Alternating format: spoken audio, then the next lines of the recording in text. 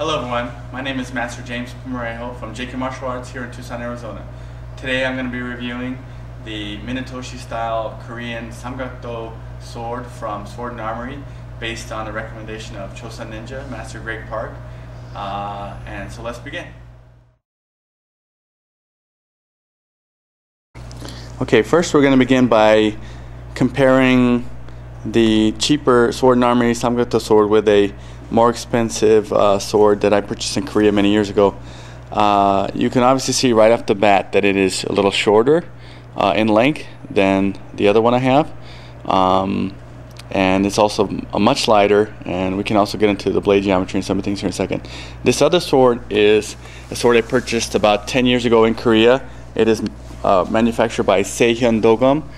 At the time it was about 1,100,000 won, which is about $1,100. The same swords that I see online from the same manufacturer that they're selling online for Head Kondo practitioners is around $1,650 to $1,800 for the same sword these days. And in comparison, the SwordNArmory Munetoshi style Korean Samgakdo was $150. And all I'm reviewing today is that it is a good practical cutter for an economical price. For someone that wants an entry-level sword that can actually do as advertised. I'm going to actually get into the blade geometry here. This is the one manufactured from Sehyun Dogum. As you can see, it has a nice blade polish. You won't see this on the lower-end swords, but it's been a nice sword for me. I've had some really bad cuts, and it's still very good sword. Still cuts very well. You see, it has the home, which the Samgakdo does not have. I think some people I've noticed they're saying kyorcho here in the States, but they call this blood groove in Korea when I was there home. And this is what they call a yukgakdo, so 6-sided blade. So you see 2 on the top, 2 here, and then it also tapers down towards the end. And you see the length there. In comparison, this is the, and I haven't wiped the oil off yet, off the Samgakdo. You see it's much shorter. It's a little wider. This one was actually a lot wider when I bought it, but I had one bad nasty cut that I had to have it shaved down. That was probably just as wide when I first bought it, but you see there's almost no resistance on the sides of the blade. There's no blood groove, and it's very thin in comparison. When you see the 2 blades side by side, you can see how much thinner it is compared to the 2. Okay, and you notice like the finer amenities, the nicer fittings, a silk wrap versus a cotton wrap. The nice brass fittings versus some of the lower end ones. So, but I mean, this is, like I said, a much more expensive sword. And all we're testing today to see is that this will, is a good economical cutter for a low price.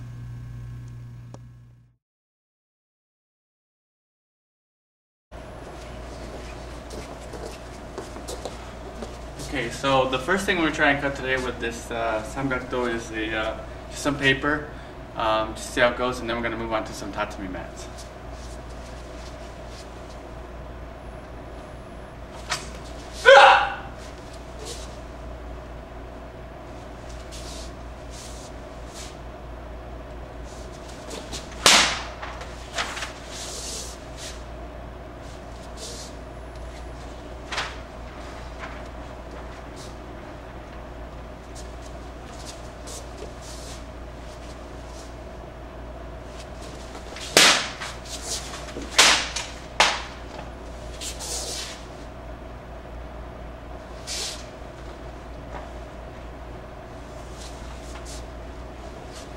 Pretty good to me.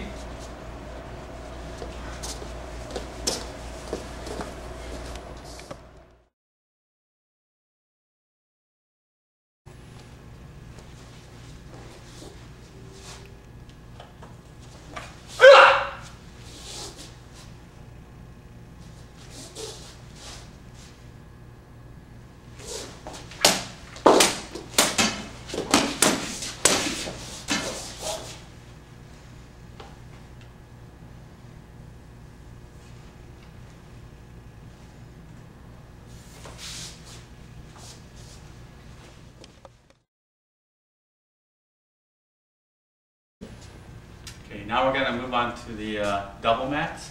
So this is 2 mats rolled together, and see how well this sword does.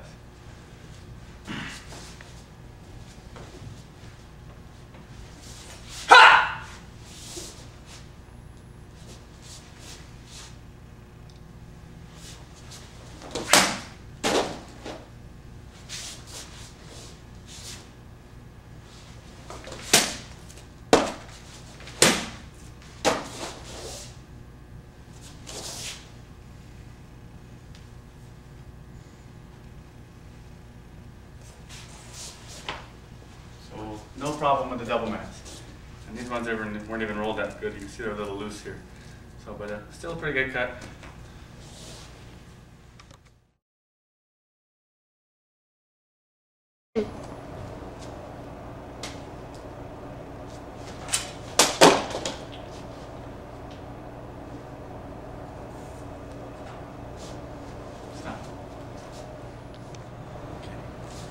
As an added bonus, I'm going to try myself a little kanjappa.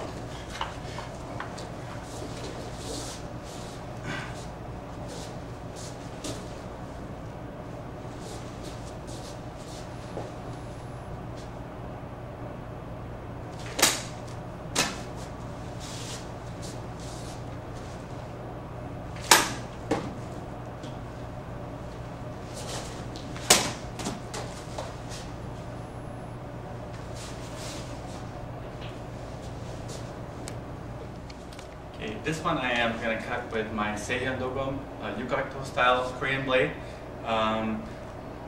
This one actually has a 3/4 inch wooden dowel in the middle. Just for people that don't really have a lot of sword experience, that Samgakdo blade style is not designed to cut bamboo or hardwood like this, and that's why I'm using the more expensive blade, just so you know the difference. Can you stop it, Mitch?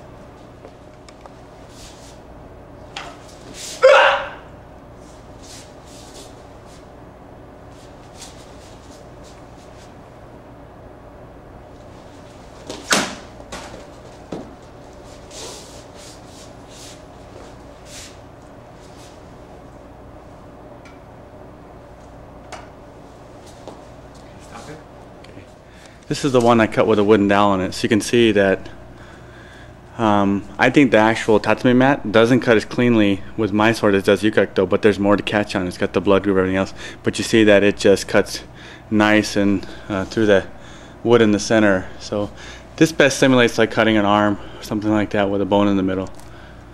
Pretty picture.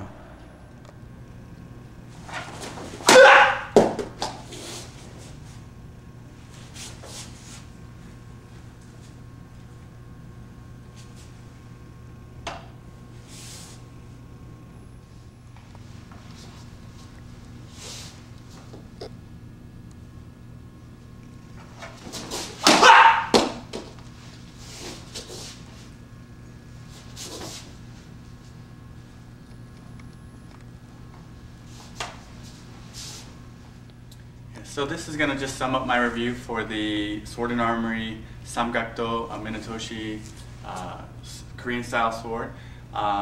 Let me say before I wrap up that I have wanted a Samgakdo for about 10 years since I was living in Korea. We used to go to the Baegijangs and I used to see how fluid and fast these cutters were, and I've always wanted one. The one that I particularly want is around $1,800, and this is a nice, exactly as advertised, what Choson Ninja advertised to us, that it's a nice economical cutter at a low price for an entry-level cutter. When I purchased my original sword, I was in the military. I was an E3 two-striper in the Air Force, so I didn't have a lot of money for 2 and 3 different swords, so I got a nice all-purpose cutter from Seihyun Dogum in Korea. Like I said, these same swords in the States are selling for around $1,600 to $1,800 right now. You can see the cutting that that sword did. All in all, you know, for things like paper and tatami mats, this is a very economical cutter. It is exactly what Choson Ninja advertised. It's not an amazing sword, it's not the best sword in the world, but it's a nice economical cutter that does the job if you want to cut thin targets. And that's my review. So I hope you enjoyed this review, thank you.